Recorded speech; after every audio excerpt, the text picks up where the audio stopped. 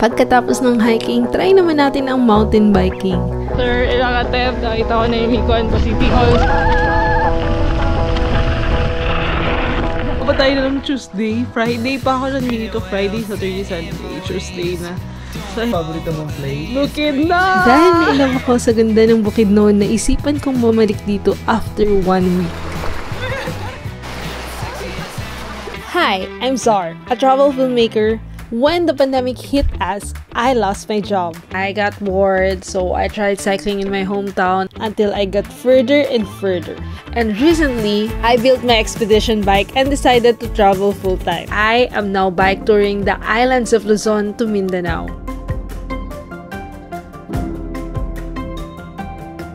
Take note, this is not just a cycling channel. This is all about chasing adventure. Going out of your comfort zone,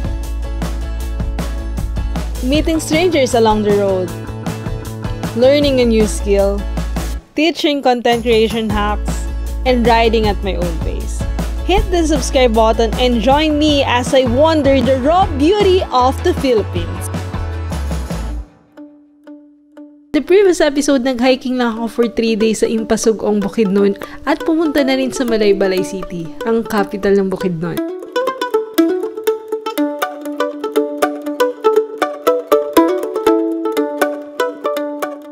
Dahil limited lang time ko dito, pinuntahan ko na lang ang Monastery of the Transfiguration. Makikita niyo dito ang pyramid structure dinisenyo ni Leonardo Locsin. Dito rin naninirahan ng mga monks.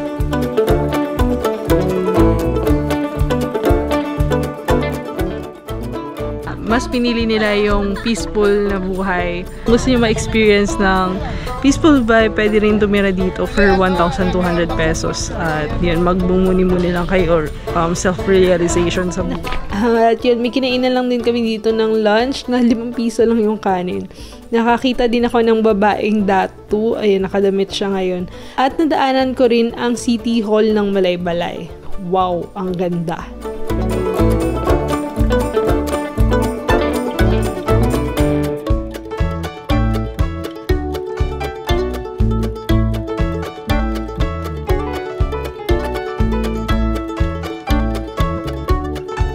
Ako ngayon sa Yaka at tatambay muna ako dito because I have a special meeting for a big brand, laptop brand. So dito ako tatambay sa Yaka. Kasunod kong pinuntahan ang Sabangan o ang New Zealand of Malaybalay. Required ang guide dito at tongue jump off para makapunta ka sa Mount Kiamo. Ito na-meet ko rin ang kapatid ng assistant organizer ni Taong Bukid at tinur niya ako sa kanilang hacienda. Instead na mag-trek ay sasakay tayo ng kabayo. Lakas makasyendera, no? Sa hinahanap kong view, nandito siya in unlimited. Ilang taon ka natutong? Ano kasi dati, ang papa ko mahilig magkabayo. No, maliit pa kami, pinasakay niya. Punta tayo ng Sabangan gamit itong kabayo. Pero hindi ako magdadrive. Pero dadating tayo sa time na yun. Ikaw hindi ako mag-drive. Ano? Ikaw mag-drive. May wala na ako. Pan? Hindi siya bibigay? Hindi. Siya ang bibigay. O, pa-right. Saka yung dito pa-left. Pagliliko siya? O, pag magbe-brake ka, ano lang, ganyan lang, ganyan. May mahina lang, hindi lang masyado. As na, pag-aandar siya? tindakin mo lang.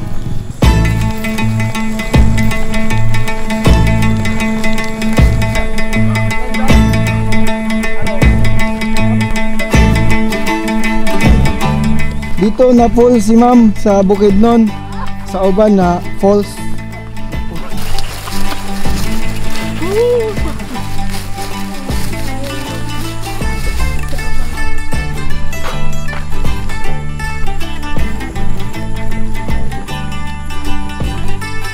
Bali ngayon naka-stop pala siya dahil nakaganto yung tali natin. Tapos para lumakad, kailangan i-release natin siya ng konti. Tapos lalakad na siya pag sinipan lang natin siya ng konti. O, lakad! Ay, hindi lumakad. May lakad. Tapos kaliwa.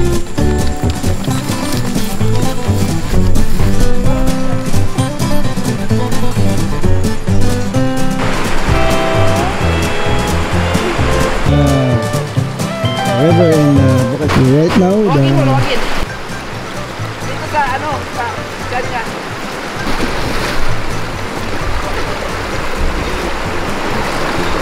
Dali,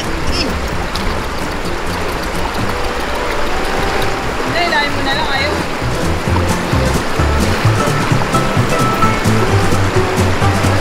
Ayaw maglagad ng kabayo kapag hindi siya ano. Hindi siya sinali. Yan, nakarating na yung kasyendera dito sa Sabangan. Tara, lakad.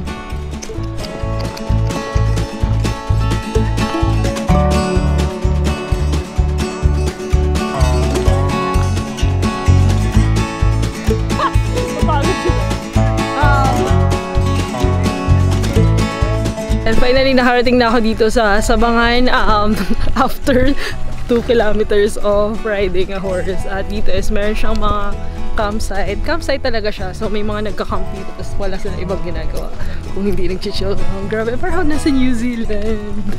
Pero Pilipinas tayo. Hindi pa natin nakikita yung buong Pilipinas. Ang daming nakatagong ganda. Kagaya na lang nito.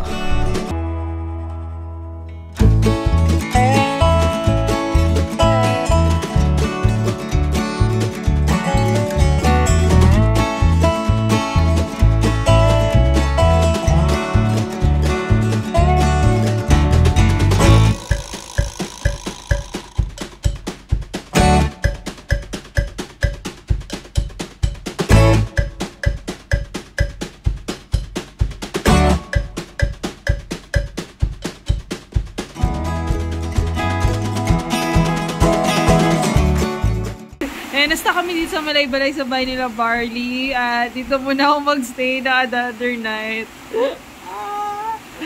Natrap kami sa mga kabayo. Yan, tulog muna tayo. Bukas na ulit mabiyahe. Pa tayo na ng Tuesday. Friday pa ako nandito. Friday, Saturday, Sunday. Tuesday na. So yan, nakaalis na kami sa farm. Dito ulit ako. Hello. Bye-bye. Bye-bye. Pero kasama pa rin mamaya. Trap kami kagabi kasi malakas yung ulan. Yes. Wala ding signal kasi magpasundo sana kami ng chopper. So next time na lang. Bye! Babalik ako sa Bukidnon mga 3 days from now. Ano nang paborito mo? Anong paborito mong place? Bukidnon! Pagkatapos ko dito sa Sabangan ay dediretso na ako sa Cagayan de Oro. Pero yung mga gamit ko naiwan ko sa Impasugong. Ayun, nakabalik na ako ng Cagayan de Oro. Yung mga ilang araw ko dito, nag-edit lang ako ng Siargao vlogs ko at dumiretso na ulit ako ng Bukidnon. Nag-decide akong mag-trail na lang instead na i-bike all the way ko. Masyado na akong kota doon. Nag-search lang ako sa Facebook ng mga mahiling mag-trail at nakita ko dito si Biker sa Bukid. Nag-invite na rin siya ng kaibigan niya na makakasama pa namin sa ride, si Juan DECATHLON. May-ari ng sinugba ni Juan. Try nyo na lang dahil napakasarap ng tuna pa nga dito. At ayun, pinahiram na lang niya ako ng mountain bike niya. Paano nga ba ako nakapunta dito? Nung nalaman kong papunta sila Ma'am Claire at sila Ma'am Christy sa Malaybalay para mag-triathlon, nakasabay na lang din ako sa sasakyan nila. At nalaman ko rin na may kamag-anak pala ako dito sa Malaybalay, so meron akong tutuluyan dito. At namit ko na rin ang pinsan ko dito. At teka muna, dito kasi mainit. Wow, ang ganda ng bahay. May bundok. Yan, may bundok. Yan ang yung aming nice view. Yung kaya ang init. My gravel parking lot is filled with rundown cars. The smell of city waste is made by city farms. Grabe, ang ganda pala ng Bukidnon. Napakalamig at payapa. Dito kami nagbe-breakfast at kalapit lang pala niyo yung City Hall na nadaanan ko before. Ayun na nga, simulan na natin ang biking adventure. Ang dami nangyari, no? Papunta kami sa sitio Kibalabag o ang Twin Rocks na tinatawag. Siguro hindi niyo pa naririnig yun. Kaya papakita ko lang sa inyo kung ano meron dito. 1,200 meters elevation ang pinadyak namin dito. At 80% ng ride namin dito ay off-road and mostly gravel road lang siya. I've been walking around waiting for you to shine. People passing me by. Does it feel like I belong? Trying to keep it alive on this hunger inside for a better confirmation. Yeah, I'm heading for the station. na-meet kami isang siklista na masyadong napaaga or na-late lang talaga kami. At yun, namiss ko mag-trail. Babalik ako dito sa Malaybalay after 5 days. Welcome back. Ganyan, nanghiram lang ako ng bike ngayon. Tapos dito kami papunta sa Kibalabag. Papunta kami ngayon sa Kibalabag, 13 kilometers uphill.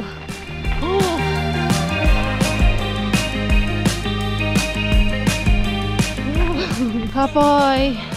Grabe dito, Kibalabag. Nababalabag na ako eh.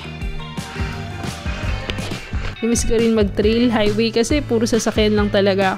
Dito mas tahimik, payapa, at kita mo ang mga kabundukan sa harap mo. It's been a long time since I danced all night, moving through the lights.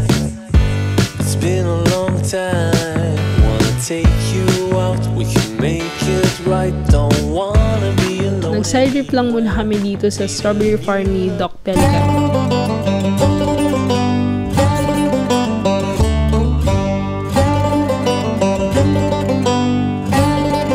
So gagawin pa lang siya. Coffee shop. Ito yung pinapatayo ko dito na ano eh, na coffee shop. Ongoing pa lang siya. Kakakuha ko lang ng rights ko dito. Mga 25 years ko kasi itong pagmamayari. Meron ba dito mga lupa? Na kami dito sa Kibalabag and may mga houses pa dito. Akalain mo yun. Sobrang dami. Parang bali-balalo sa kanila kahit malayo ka. Pala si biker sa Bukid, nagtitinda siya ng adlay, yung kanin dito na may low sugar. So check nyo lang yung Shopee niya.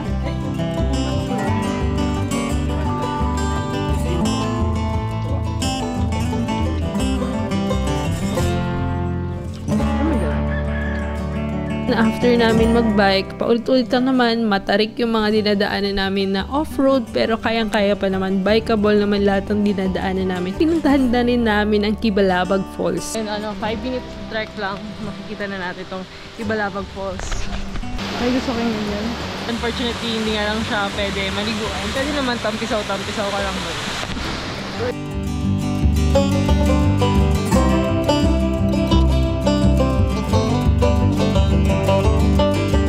Mahaba-haba pa ang dulo, pero hindi na kami dumiretso. Dito sa mga nadaanan namin, marami ding mga spots na pwede kayong mag-unwind at magkape-kape. At yun, pwede rin mag-overnight. Meron pa ako nakita dito na kubo na ma-avail mo lang even for just 500 pesos. Ito na yung pinakamasayang part, ang lusong. Woo! I'm never alone. I know that every day will always bring me something new.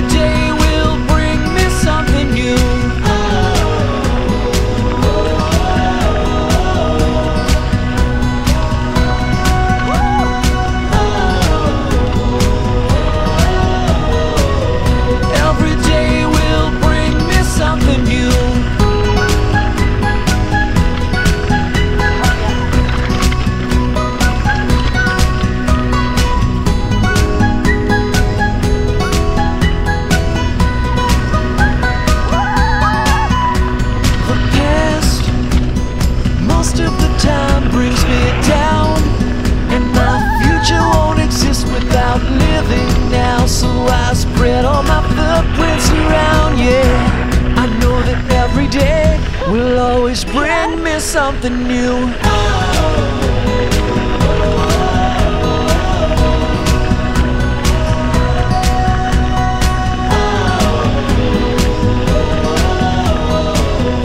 Every day will bring me something new.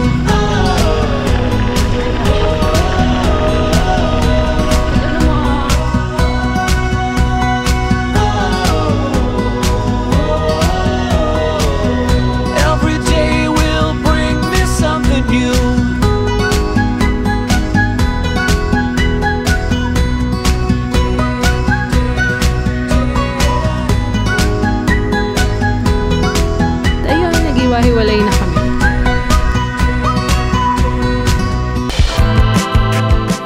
kinabukasan, nag-decide akong umikot pa sa Malaybalay. Good morning! It's my day 3 here in Malaybalay. At ngayon, solar ride tayo papunta ng pineapple plantation. To see pineapple. We're here to see pineapples. Hindi kompleto stay ko kung hindi na tayo makakita pinya.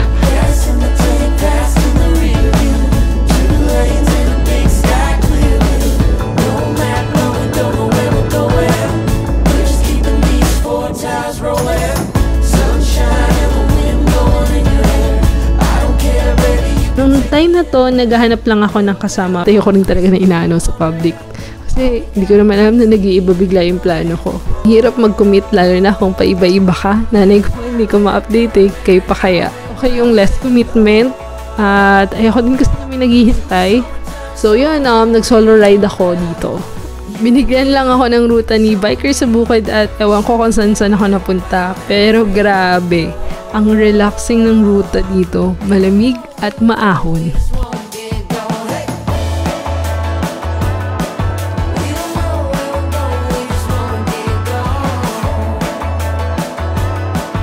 May nakita na yan finally. Ay, maisan pala yun. Nagbike lang ako para maghanap ng pinya. Yun lang. Ewan ko kung saan ako napunta.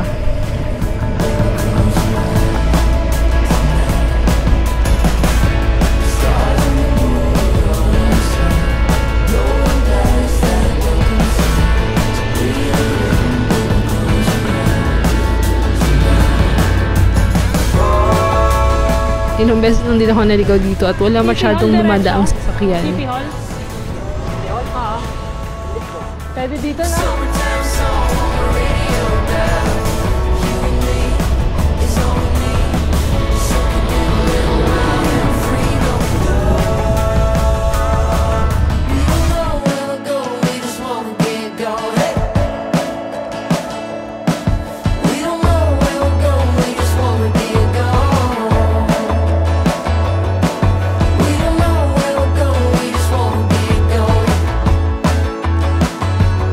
Welcome to the province of pineapple. Woo! Ay, daw. Nakakita na ako ng pinyahan. Ano yung pinya? Welcome. Naligaw ako, nandito lang pala siya sa baba. Ang dami ko pang inakyat doon sa taas. Pero doon, nandito lang yung mga sobrang daming pinya. Wow.